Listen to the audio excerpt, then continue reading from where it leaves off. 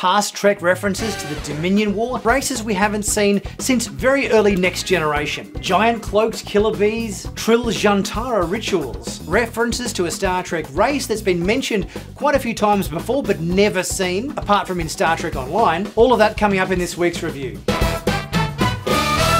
I'm Nick and welcome back everyone to Sci-Finatics. Episode 3 of Star Trek Discovery, Season 5, entitled Jinaal, we return to Trill, where we got a bit of body swapping thing going on between Dr. Culber and an ancient Trill host by the name of Jinaal. We've got Saru and T'Rina back on Starfleet headquarters, undergoing Saru's first day on the job as ambassador. Meanwhile on Discovery, we've got Rayna talking with Tilly and a lot of other crew members, and Rayna finding out a little bit more about everybody in his first outing as the first officer of Discovery. There's a lot to unpack in this week's review and breakdown of the episode, so let's get right into it. Our episode begins back on Starfleet headquarters, where we're going through a little bit of a back history about Mol.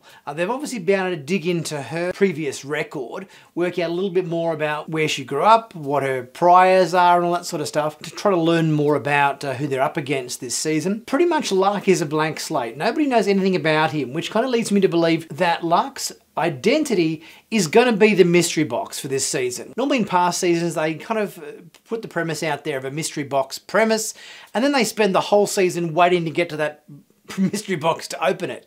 Well, in this case, they've given us that box to open in the first episode with the whole progenitors tech they're hunting down, but they're still giving us a little bit of mystery to unpack. And that I reckon is going to be in the form of who exactly Lark is. We're off to Trill to track down the next piece of the progenitors puzzle, and they work out that looking at the edge of the puzzle piece they've just got, it perfectly matches up with facial spots of an old Trill host by the name of Jinaal. Now, Jinaal died 800 years ago, back in Next Generation kind of era, but the latest host of the symbiont is willing to do a Jantara ritual with one of the crew members of Discovery in order to lead our crew towards the next puzzle piece. However, it's not going to be as easy as they think. Rayna's on board now and has taken over the job of First Officer, and it appears he's been demoted. Obviously he was Captain in the first episode, but he's been bumped down to Commander to serve as First Officer on the Discovery. He's got to do some crew evaluations whilst trying to unlock a little bit more information about Mol and Lark, but he's only got 30 seconds with which he's going to spend with each crew member, so he's got a few to get through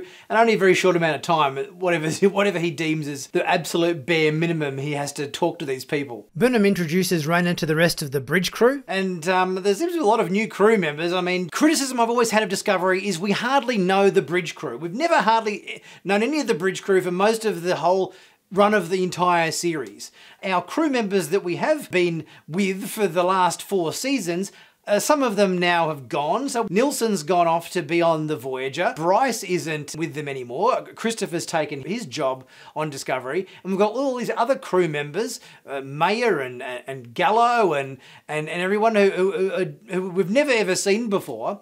So we just seem to have a revolving door of nameless bridge crew members who we know nothing about on this show. We get a nice scene in engineering between Reno, Adira and Stamets. Even though Reno only had a very brief appearance in this episode, she always is a scene stealer. I love the line where she comes out with this very inspirational phrase or something, and then she says, "Don't I sound like a woo-woo arsehole?" But they always do a good job at writing lines for Reno. She's a crack up. Before our crew can beam down to Trill though, they have to answer a bit of a riddle, which was where does the fourth point? That being the fourth line of the poem that they unlocked in the last location back at the Promelian Acropolis.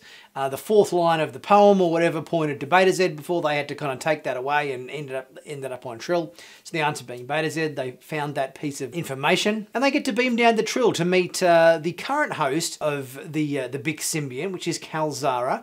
Obviously 800 years ago it was Jinaal. And as I predicted, Culber is going to be the one to fill the shoes of Jinaal so he can point them in the right direction to uncover the next clue of the puzzle, if they are worthy. Meanwhile, back on Federation HQ, we've got T'Rina and Saru. Saru's first day on the job. He's managing the worlds that he's responsible for and everything, but they've also got to manage their engagement announcement. And it appears the purist Vulcans aren't going to be too happy about their engagement, and they're trying to do a bit of PR management in terms of how that announcement is going to go with Vulcans who don't necessarily want to see Vulcans marrying off to other species. There's some good scenes in this episode between Rayna and Tilly. Rayna is about as gruff and irritated as you can get, and obviously Tilly is more of a bubbly personality, very friendly personality. So putting these two opposite ends of the extreme together in this episode, I think worked really nicely, where you've got Rayna just wanting to get down to the job of tracking down Mole and Lark,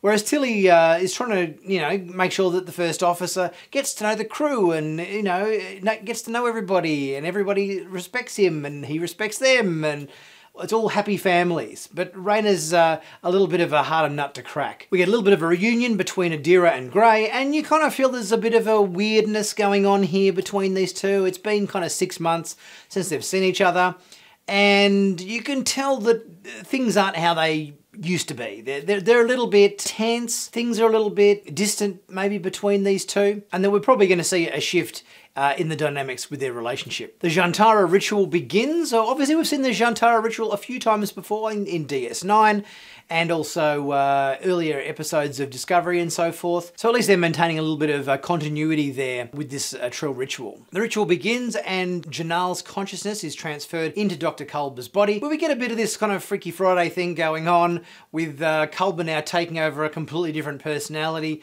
in the form of Jinaal, who has a bit more maybe swagger and a bit more of a sort of, I guess, a bit of a cowboy type he kind of seems to be almost, bit more in your face, bit more extroverted perhaps, which is interesting to see, how they're going to mesh with Book and Burnham for this little mission they have to go on. Next, we're back at Federation headquarters, where we see Saru's first time on the job.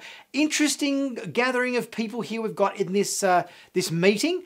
We see what I'm assuming is a Soleil. We haven't seen the Soleil way back since the first season of Next Generation, this sort of snake-headed race of people. They're talking about the Breen being a threat. This is the second time that they've dropped the Breen as a potential threat here in this season. They mentioned them in the first episode, and they've mentioned them again. Now, you don't just suddenly name drop these races over and over again to try to cement them into the audience's memory unless it's potentially going to pay off somewhere down the line. So I'm guessing the fact that we've had a couple of mentions of the Breen now might be pointing to some sort of involvement with them later in the season. Meanwhile, Saru's trying to manage this other Vulcan aide there about his concerns with the Vulcan purists and everything, and how they're going to manage this announcement of their engagement without pissing off half of Vulcan. Meanwhile, our away mission with Jinaal, Burnham and Book strolling through the canyons there on Trill, and we get a little bit of history about when there was a scientific team, there was different members from the Federation races that all did a bit more of a deep dive into the progenitors' technology.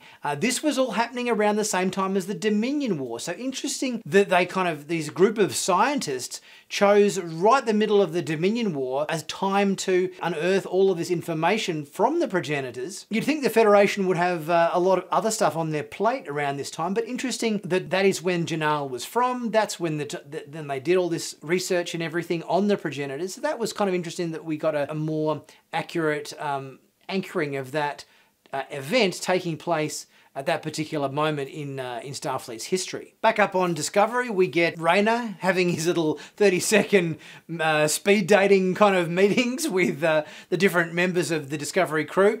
And even now, where we get an opportunity to learn a bit more personal stuff about the bridge crew, we're whizzing past them all at 1,000,000 miles an hour for 30 seconds. I thought, oh, okay, we might actually find some more character development about our bridge crew in this episode. But no, we speed through them so quickly. But we do find out that Reese is a big fan of the old Constitution class, which I'm guessing is going to maybe give him a little bit more to do, perhaps, when we get later in the season, because we know from the trailers and everything, there is a Constitution class Enterprise coming up in a future episode based on some trailer shots, so I'm guessing he's going to have a bit of a field day in that episode. We get to find out that Dr. Pollard had some interesting encounters with the Binars, another old Season 1 Star Trek Next Generation race we haven't heard from for quite a while. We got the Binars for a bit on Lower Decks last season, but we haven't seen them in live action since way back in Season 1 of Next Gen, along with the Soleil, which I mentioned before. So that was like an interesting little Easter egg. One of our other new crew members likes the game Tonga, which referenced quite a few times on Deep Space Nine. DS9. Linus talks a bit about the mating habits and offspring rituals and so forth of the Saurians. And we find out that Nilsson's gone off to work on the Voyager,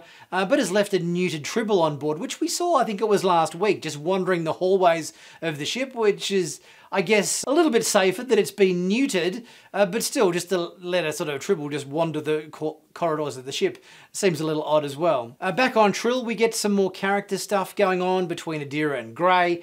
They seem to be breaking up. The long distance relationship thing just isn't working out for these two. More instigated from Gray's behalf rather than Adira, but it seems like the fact that they're, you know, traveling the galaxy on a starship and one's on Trill, they're doing other things, it's too hard to manage. So I think it's best they just go their separate ways. Next we see the giant cloaked bees. They live in this quarry and they've got a nesting site there where they've got some eggs and everything, and this is where Jinaal's hidden the clue. So we get quite a good little action sequence there of our team being chased down by these very formidable creatures. They're shooting stingers at Book. He's trying to act as a bit of a decoy whilst Burnham tries to unlock the puzzle piece. They're not having a great deal of luck unlocking this piece, and Book gets hit with a stinger, which seems like it's quite painful, but lucky he only gets hit in the leg with it, which I think is at least something. And they can't beam out. There's deposits in the rocks which are preventing them from beaming back to the ship, but they were able to do site-to-site beaming,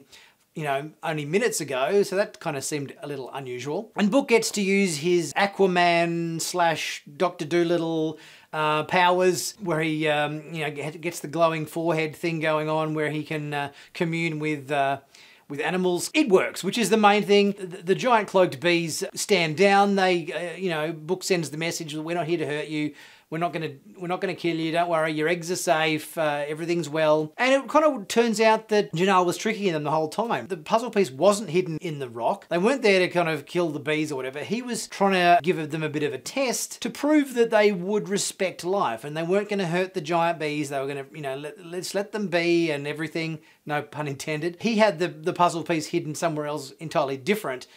So yeah, it ended up being a little bit of a ethical test to see if they were going to respect life and not harm the creatures, instead keeping them safe. So I guess that was kind of, you know, a bit of a test to find out whether the person who's going to get the puzzle piece is a murderer of life or a preserver of life. Back up on the ship with Stamets, he's super excited because he's managed to unlock some of the Romulan tricorder info, and it seems that some of the bits and pieces he's trying to learn or is uncovering about Dr. Velek's research and everything shows that the technology that they can unlock here has absolutely amazing properties and everything.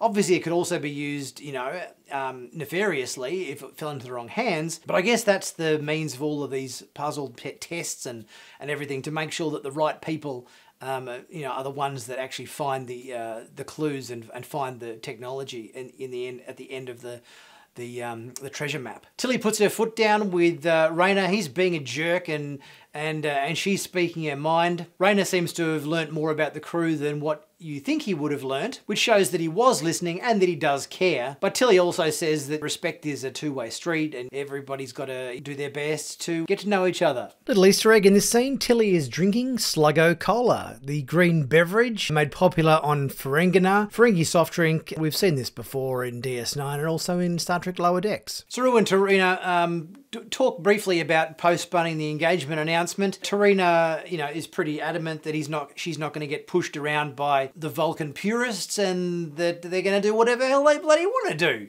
do. So stop trying to interfere with our engagement, you jerks. Conclude the Jantara ritual and Culber is returned to his body. Stamets puts together the puzzle piece. We find out that the next piece of the progenitor's puzzle is located in Zenkathi space. Now, the Zenkathi were a race that has been mentioned verbally a few times in previous episodes of Star Trek, but we've never really seen them on screen. They were mentioned in Paradise Lost DS9, The Adversary, By Inferno's Light, but we never saw them on screen. They were only just mentioned in dialogue. But according to their description, they were a heavily armoured, lizard-like race. But one place we have seen a representation of these guys visually is in the Star Trek Online game.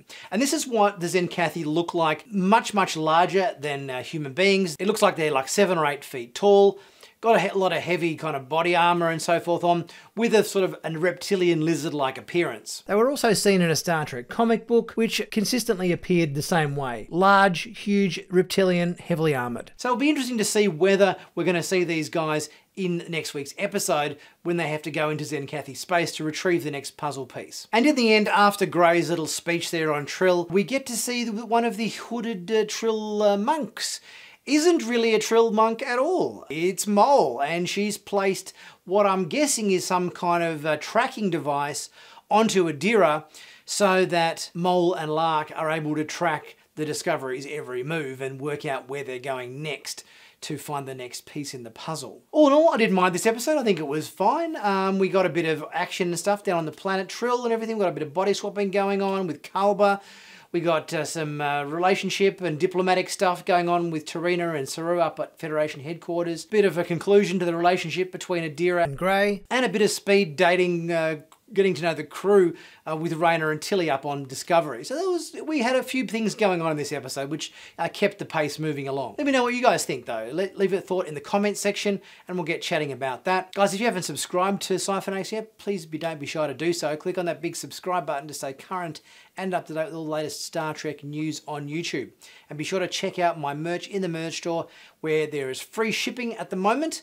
Free shipping until the 15th, I think it is, of April, where you can pick up a hoodie or a t-shirt or a mug or a cap or something and get it sent out to you at no shipping cost whatsoever. On the weekend, I'm doing my first live stream for the year where we're, me and a usual panel of Star Trek experts talk about everything that's new in the world of Star Trek and have a bit of a chat about how Discovery Season 5 is going at the moment and see what everybody thinks about that. So be sure to come along and join in with the live stream this weekend. I'll be back soon with my next video. I'll see you guys soon.